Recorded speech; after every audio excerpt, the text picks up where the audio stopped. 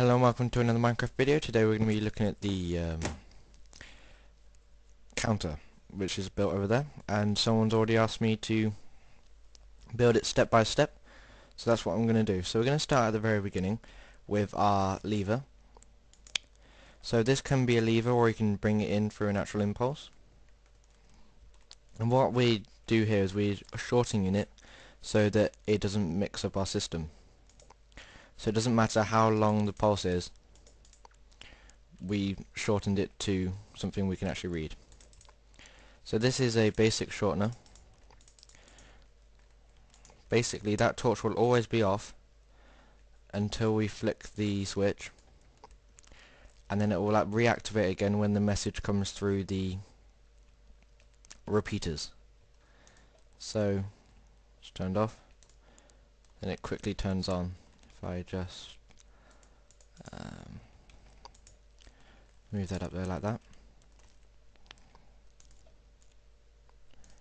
see, it quickly turns on. Now you can extend your signal a bit or shorten it to whatever you like. I suggest putting it 3 back and then 2, so it's there, 1, 2. Okay. So once you've got your signal coming through, what you're going to want to do is put it into repeater block, repeater block, repeater block. I'm just going to make this for 3 numbers. As you can see, you can just continue this circuit. This is a modular structure, so you can just continue it as long as you like. And so once you've done this, you'll have your different out points.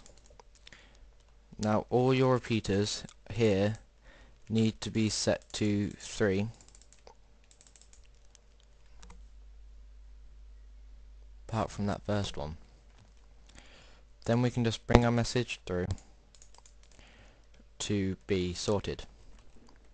So I'm going to make this out of pink wool so we can see the separate bits. So what we want to do here is we want to have our Snorlaxes that will switch around when the impulse comes through. Now these are very simple to make, just like so, and then redstone wire above, and then redstone torches here. Oops, like so. So all of these bottom ones should be off, and then so what we want to do is just make sure that it's reset the other way, so when the impulse comes through they change around. You do this by powering the top like so, and then take them off. Then it should stay switched around if you got it right. So now if we send pulse through, see, they all light up. Now we don't want them all to light up straight away. We want them to do one at a time. So to solve this problem, what we have to do is close off the other ones until the first one is toggled on. So we're just going to reset them all here again, and then we're going to use a feature of redstone repeaters, which is they can be powered by redstone on the block above. So you can just place that there and that there. This will mean that this one cannot activate unless this one's turned off. So let's go back to the start again and have a look.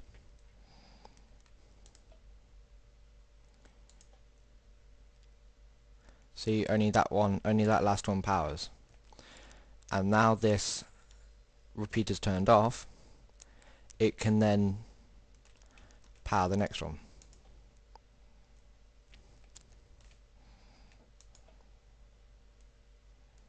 Okay. So next, what we want to do is we're going to build our reset line. Now our reset line, basically we just want to turn on all these wires here. So to do this, I'm just going to extend these along. You can build it here. I'm just building it out so you can see what I'm doing. So do that now. And so we want to power this one.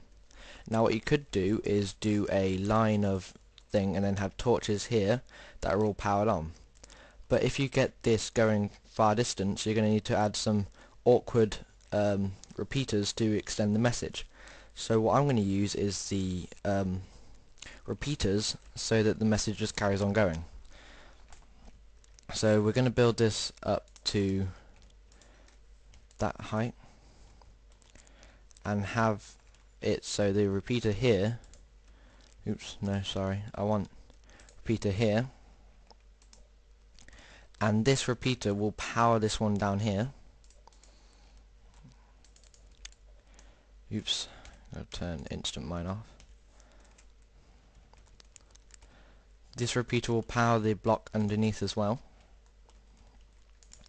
and we've got to remember to make sure that the signal is going directly into the repeater, otherwise it won't function. So we're just going to join these up again. So also the repeater can pass the power through the block, and these can be set to 0 delay, just like so. So now if we press our reset button, which we got here, you see it resets them all. Then we can send for our message again.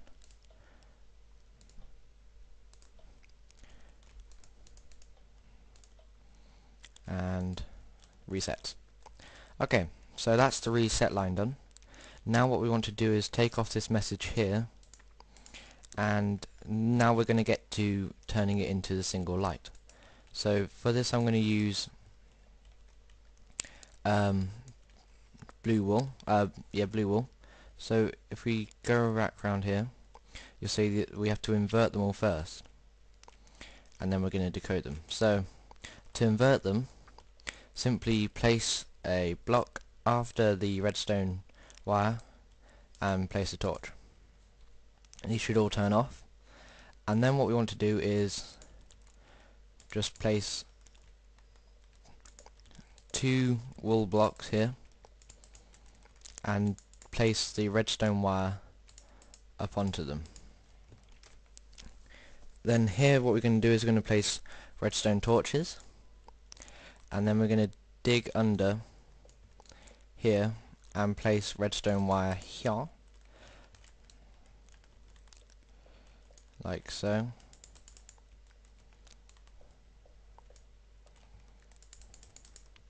And then we're going to place redstone repeaters next to each one. So if this one here is having power coming through, then it will pass the message onto here, turning this one off, or turning it on, turning the wire on, which will then turn this final torch, which is our display, off. So at the moment all the lights are off, which is what we wanted, and because no signal has yet come through. See, all these torches are off as well. Now if we send an impulse through, see that light turns on. If we send another impulse through, that light turns on, and then another light impulse comes through, that final light's on. Then if we hit the reset button, it turns off.